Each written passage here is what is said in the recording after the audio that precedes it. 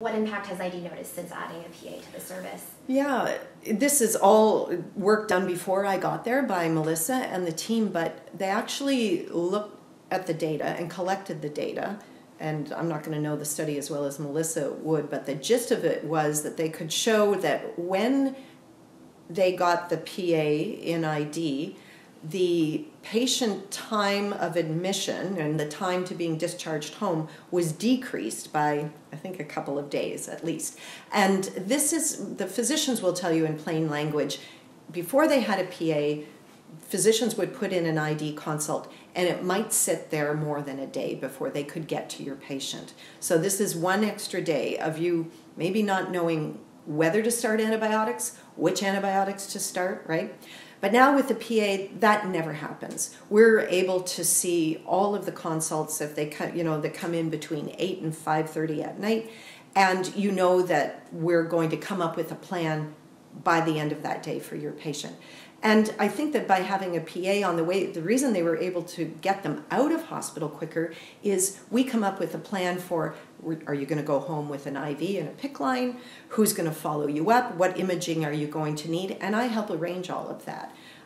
So I think that those are the reasons that I know that if I had to quit the job tomorrow, they would definitely be advertising for another PA to take my place.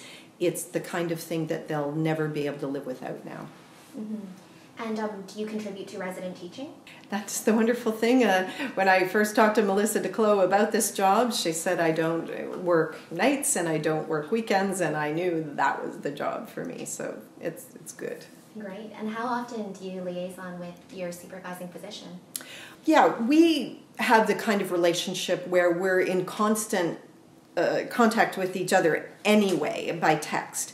Even if it's like, do you want a coffee, this morning. So I feel very comfortable changing some patients' antibiotics, but others I feel like I want to chat with them first, but it isn't even a chat. It's like, can I change that ertapenem to piptazo? And often the physician is already looking on the computer themselves at the new patients, so we're totally in sync. It isn't the kind of thing, like they've never said to me, Maureen, I don't ever want to see you again, stopping the antibiotics until you talk to me. That's not, it's just kind of evolved gradually as I gain more confidence, then I do more things independently, but I also, as I gain more confidence, it hasn't stopped me from being able to consult them when I just want that second opinion and that blessing. So I actually feel I have as much autonomy as I need. And that's because I have a great relationship with all the doctors that I work with, and that's because the PA who came before me had already laid that groundwork for me. And does it differ a lot between the three docs that you work with? They differ in that one of them likes me to let them know when I've seen a new patient right away, because we call those the one-offs. He would rather hear about the new patients as I do them through the day, because he has so many other responsibilities in the hospital, whereas a couple of the other doctors that I work with, they'd rather I see them all in the morning, have lunch, and then let's sit down at 1 o'clock and let's go over everything all at once. So it's kind of like a bolus of patients and follow-ups at 1 o'clock, and then we go around rounding on them all together, and then I get back to my desk and I can dictate all my notes. So it's just how they prefer to organize their day. It really doesn't have anything to do with them not trusting that I haven't done something right in the morning. You know what I mean? It's physician preference. Fair enough. And what's your interaction like with the nurses on the floor or Great. other healthcare providers? Absolutely great. And I have to say that because I'm a consulting service and I don't really have to hang out in a specific ward all the time, I'm all over the hospital, from the oncology, respirology ward to the emergency department.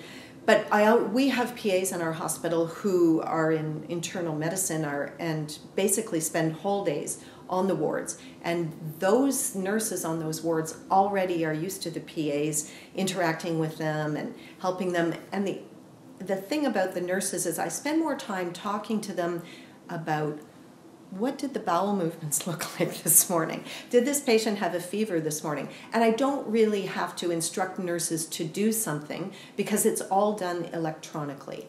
All of our orders are electronic, so if I want an antibiotic stopped and another one started, I put that into the system, and the nurses don't care who put it in. It comes up in their system, and they do it.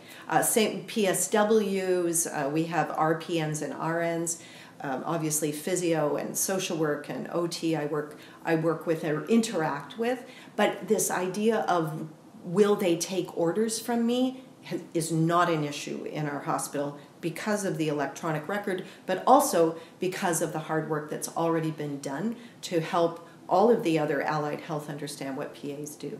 Any tips for hospitals that are looking to integrate PAs on how they can foster that kind of environment? Only in that, do some education ahead of time. Encourage allied health to talk to their friends and colleagues in other hospitals where there are already PAs.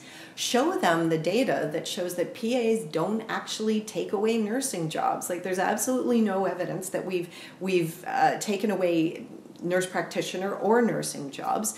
And if you talk to a few who've had them for a while, I think they'll tell you that, oh my God, I love having the PA because I can never reach the physician, but I always can reach the PA. So that's what I would do. Mm-hmm. And what can patients expect from their interactions with you on the ID service? I mean, I think that they can expect two things. They will see me almost every day and follow me along, but they will also have met the physician who supervises me. So that's something we always do on the first day. The physician will be there to answer their questions, but they know that when they see me after that, if they have a question that I don't have the answer to right off the bat, I'll speak to my physician and get back to them.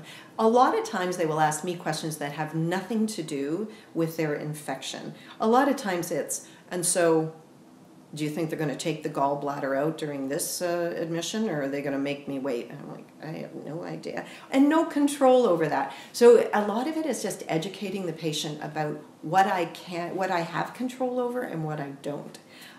Because remember, we're seeing patients, yes, for their infection, but sometimes that's not all that's going on with them. They have a lot of other reasons to be in hospital.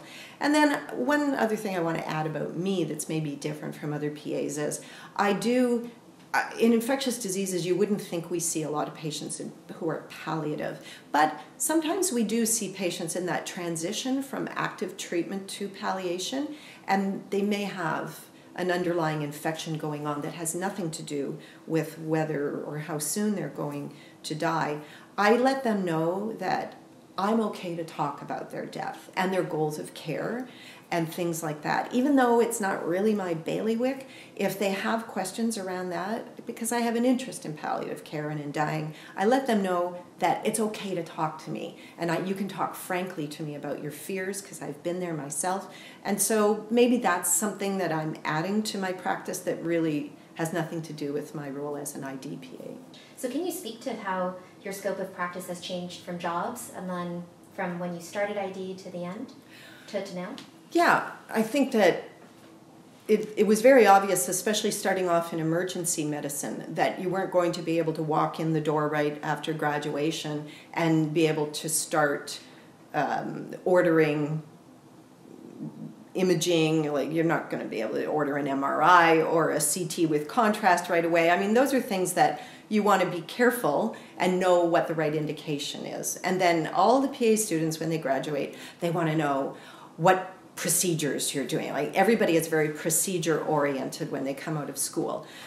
So it's going to be gradual. The physicians are going to have to watch you do a couple, and then they're going to be comfortable letting you do it. We didn't at Sunnybrook have official sign-offs, like I need to see you do 3 and then you can do 1 alone. It was just sort of a discussion between you and the physician.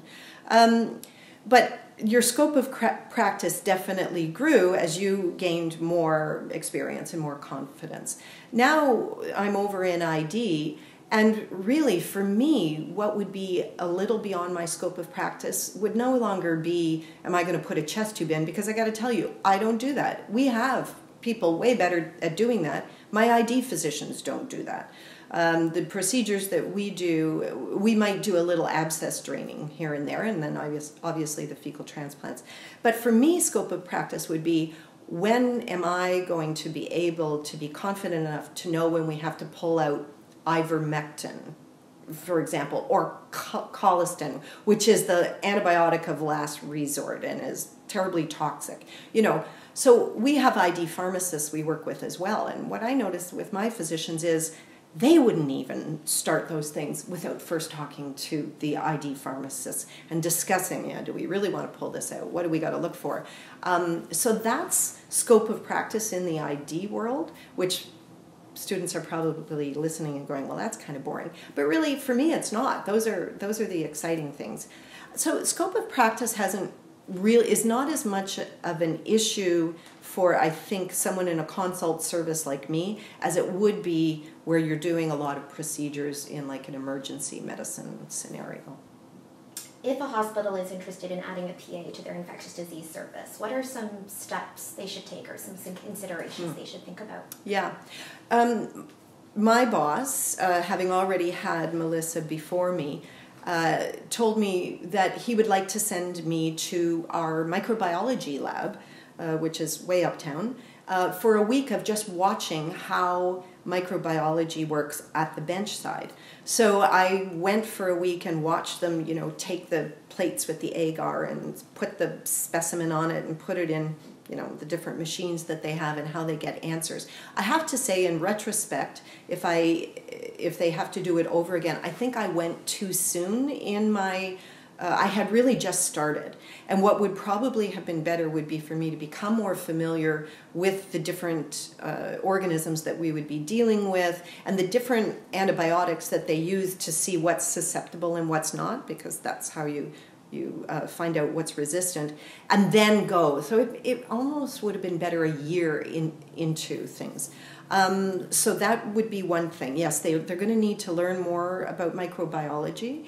But first, give them some practice just with the simple kinds of infections that you're going to run across in the hospital and get comfortable ordering the drugs. It was a long time before, like now I don't have to look up the dose for very many antibiotics anymore. They are there. But if you ask me now what dose we used to give, even for, Tylenol 3s when we send people home, I don't know if I remember that. It's amazing how the brain takes out the superfluous information that isn't needed anymore, because I don't order Tylenol for people anymore. So that's what I would say to them. Your PA, it will take time, but eventually they'll get very comfortable doing that. And I can't reiterate enough, if an ID doctor has ever had a resident, like an R4, who really took to ID and they were wishing they could stay around because it was so nice having them see patients and making your life easier, that's what a PA could do for you. So I would encourage, and that's really all there is to it. It's not rocket science.